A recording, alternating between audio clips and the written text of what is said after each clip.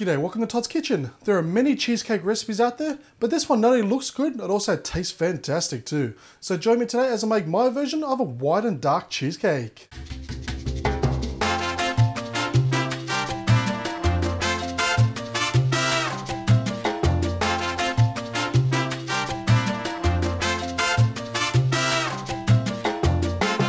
Okay, so we're going to start off by making our base. Now into the bowl here, I've got about 300 grams worth of chocolate cookies. And what I've done is I've put them through a food processor. Now if you don't have a food processor, just put them into a Ziploc bag and bash them silly with a rolling pin. Next I've got our butter here that I've just melted in the microwave.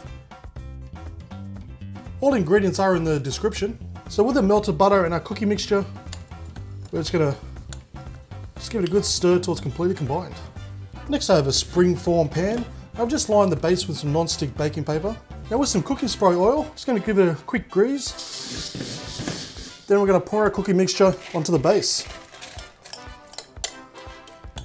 So just going to give it a good spread out. And using the base of a cup, just going to push it up against the edges and we're just going to flatten it out, just so it's all nice and even. Okay, once it's nice and compacted, we're going to place this in the fridge while we get started on the next step. Okay, so next into a microwave safe bowl, we're going to place in our chopped up dark chocolate. And to that, half of our sour cream. Now we're going to put this in the microwave for 30 seconds at a time, and we're going to stir it each time until it's completely melted and combined. Now for the main cheesecake part.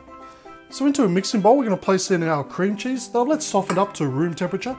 And then to that, 200 grams or 1 cup of caster sugar, half a tablespoon of vanilla extract, and the other half of our sour cream. Now using a hand mixer or a stand mixer, we're going to beat this up until it's nice and smooth. Okay, now that it's nice and smooth, we're going to place in our lemon zest and then 2 tablespoons of plain flour. Now once that's mixed in, we're going to start pouring in our eggs, and we're going to do it one at a time. So we're going to do one beat in. Once that's completely mixed through, we're going to do the second one, then the third one.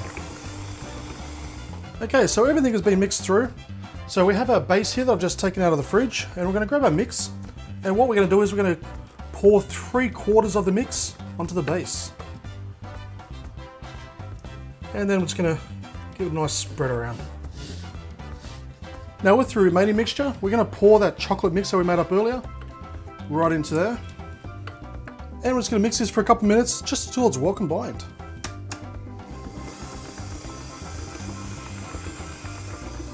And finally with our chocolate mix, we're just going to carefully pour that on top of the white base. And just very carefully spread it around. Just give it a couple of taps, just to get the extra air bubbles out. Okay, so what we're going to do now is we're going to place this into a preheated oven at 180 degrees Celsius for 40 minutes. And when we take it out, we're going to let it cool down at room temperature for about half an hour, then place it into the fridge for about 8 hours or overnight. Okay, so I've just taken this out of the fridge. It's been there overnight and it's turned out fantastic.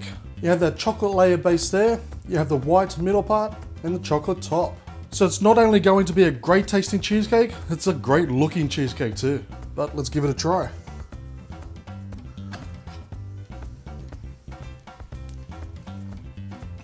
Oh, that is delicious. It really, really is. You have a mix of that cream cheese, the lemon and the chocolate. It really does go very, very well. Now as an alternative to lemon, you can also use orange rind, which will give it that nice Jaffa taste. But no matter if you use lemon or orange, this cheesecake is going to taste simply delish. So give it a go, because it really is an incredibly simple and easy cheesecake to make. And the best part is, your family will love it. Thank you for watching this episode of Todd's Kitchen. A list of ingredients down below, as well as links to my Facebook, Twitter and Homey Handy Hints channel. Please do me a huge favour by giving this video a thumbs up, leave a comment and subscribe, and I'll see you next time for another delicious recipe.